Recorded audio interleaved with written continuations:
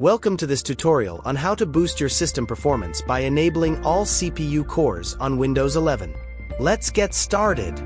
First, press the Win key and the R key simultaneously to open the Run dialog box. In the dialog box, type msconfig and press Enter. This will open the System Configuration window. In the System Configuration window, go to the Boot tab. Once there, click on Advanced Options. In the Boot Advanced Options window, check the box for Number of Processors. Then, select the highest number available from the drop-down menu.